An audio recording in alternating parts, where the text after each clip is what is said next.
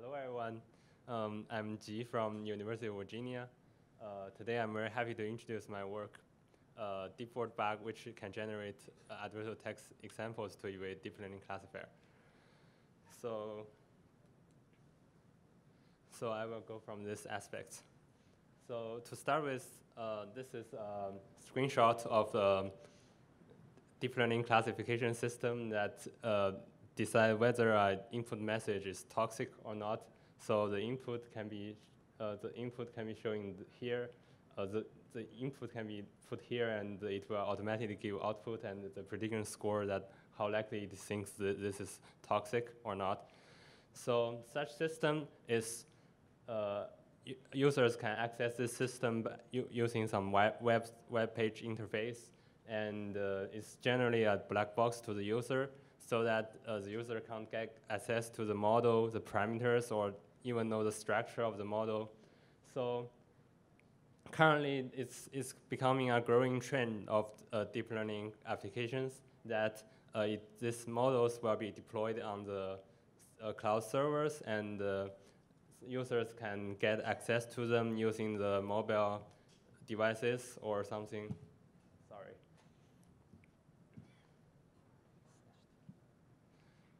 Yeah, so users can get access to them using some terminal machines like mobile devices. So it's generally a black box setting, and it becomes more and more popular.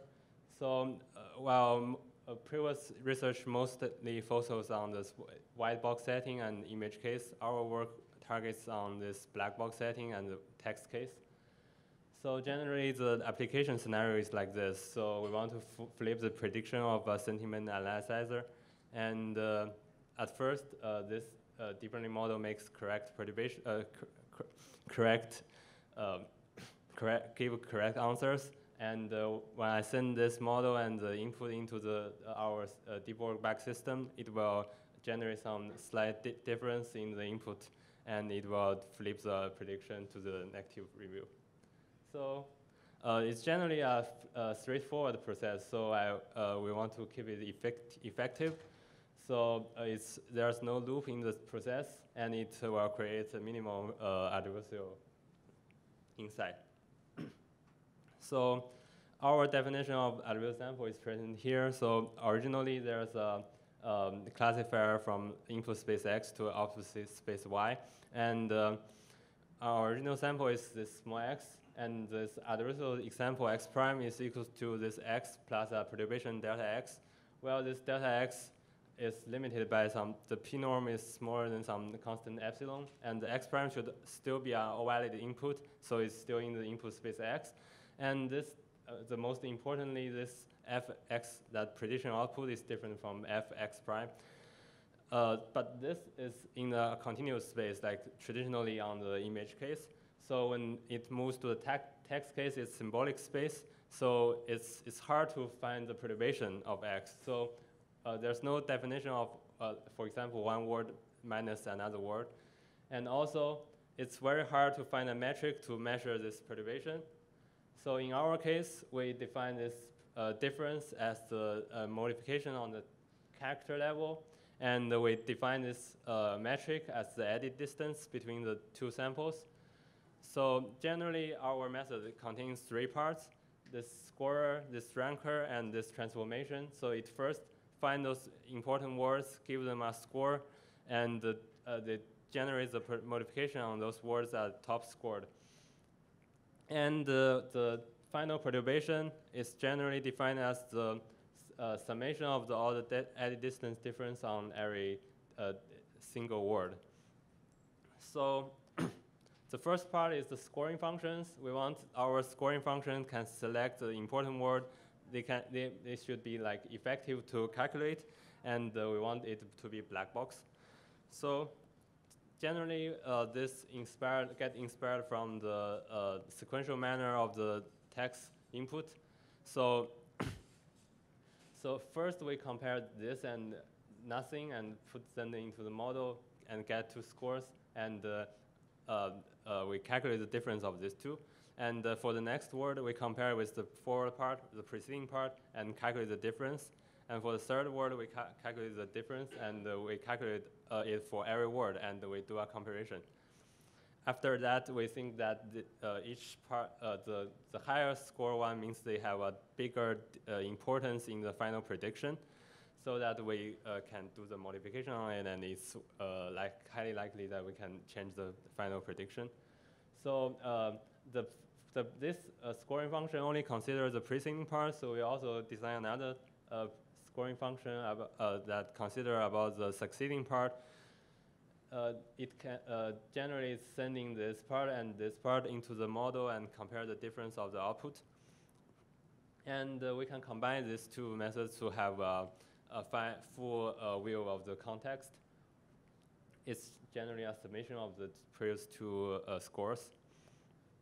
So after the calculation of all the score functions, we rank all the scores, we rank all the words according to the scores. And we send the top rank words by doing this simple transformation. So we designed this transformation because they have two good properties, that if we generate such small perturbation, machine learning model which use a dictionary will view these words not in the dictionary, so they view this as unknown, and they cannot gain further information on it. And by doing such small perturbation, we can control the edit distance of the modification. And this is the final process. So generally, an info sequence sent into our algorithm will get their scores, and we rank the scores and generate the modification on the top ranked scores, and finally we get the adversarial sample. So we performed the experiment on this data sets. This large text data sets, they are all classification tasks, but they have different tasks. So they also have different number of classes. So we compared this work with two baselines. The first one is a random selection of words, which is similar to this paper. And the second one is also is judging the importance of word using magnitude of gradient, which is this paper. And sorry.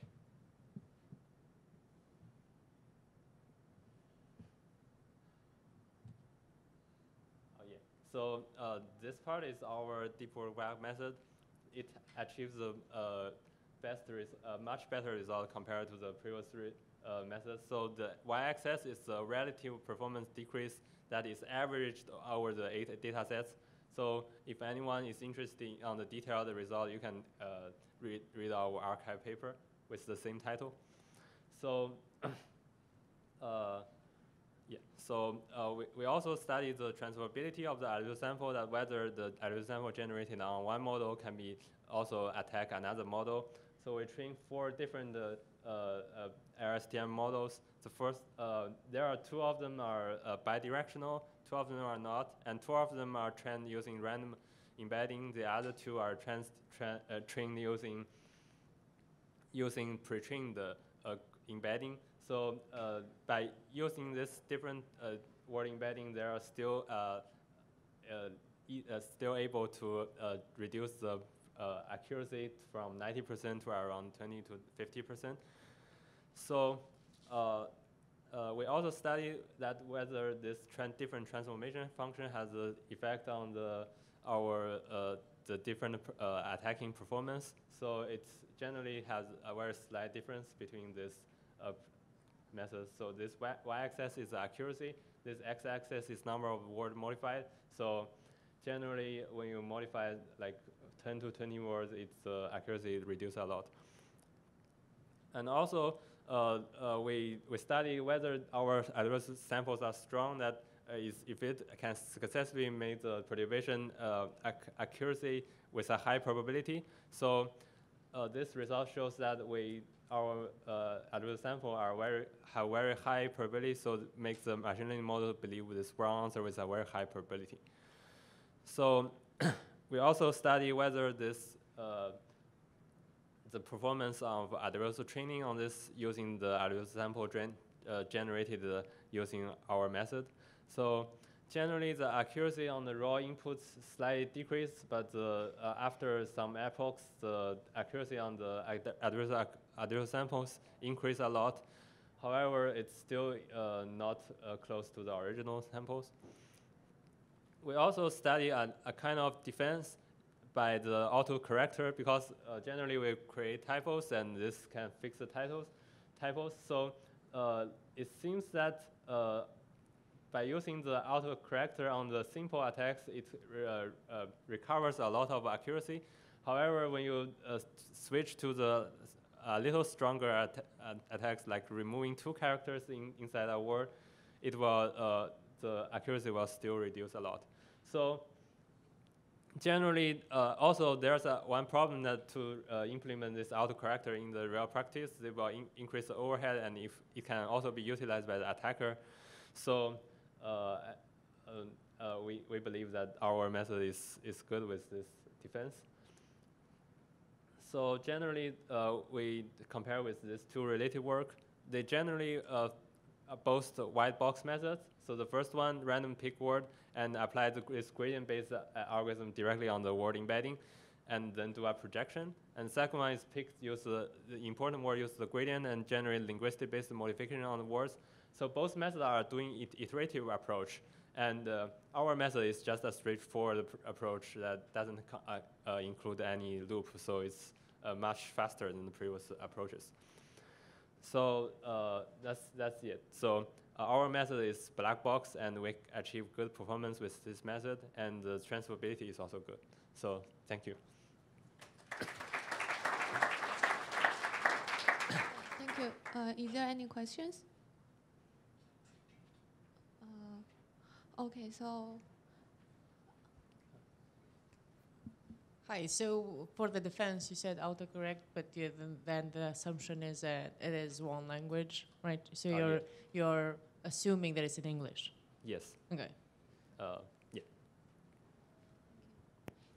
Also, if you only directly change the character level, is it very easy to be detected by just a spelling check? Oh, this autocorrector is actually spelling check. Yeah. Okay. So have you considered like directly add perturbation in the embedding space so that you can map to the original? So the embedding space is a part of the model. So because we assume that it's a black box attack, so we don't have any like information about the embedding. So, okay.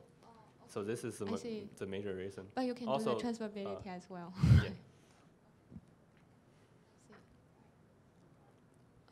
Is there any questions? I'll ask one. So, so I guess I was wondering, how is this going to play out in terms of the users noticing? Sorry. Like the users, the human being noticing the change in the characters, because it's true that sometimes when you read, even if there are some characters that are flipped, or a character is missing and so on, you might not notice. But those are.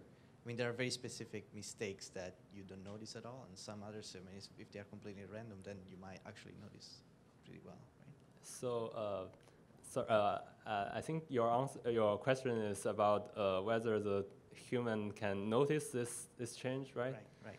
So the thing is, we control this edit distance to make this perturbation has a very small difference to the human, because actually there are psychological studies about this that people can fluently read those paragraphs, including some typos. So yeah, I'm aware of that. But what I'm thinking about is that I'm wondering. So those mistakes that the human beings, according to these studies you're mentioning, don't notice, they're not completely random, right? So they actually have probably some properties, right, that allow a human being not to notice them. But you're not injecting that sort of domain knowledge into your adversarial examples, if I understand correctly. But right? Actually, what we want to do is to fuse a deep learning classifier. We don't care that if this has some difference on the human level. Like there will be some difference, but to the human. But if if it still preserves the original meaning, I think it will still preserve the original meaning because we only change the character level. So if the character difference is small, it will still preserve the original meaning to the human, but to the different classifier, it can't like identify the original meaning. So I think it's still a successful attack. Can I say, kind of like similar approach was adopted for spammers, you know, like misspelling words to bypass filters, and apparently hashing was, you know, something that I wouldn't say completely solved the problem, but improved the results. Like, how robust is your method if somebody's using, you know, text hashing in order to build a linear classifier? I mean, still, have you tested that? So it's generally it's depends on the developer of the machine learning model. So if the I believe that if you use a similar architect, it will still able to attack the machine learning model like this. Yeah.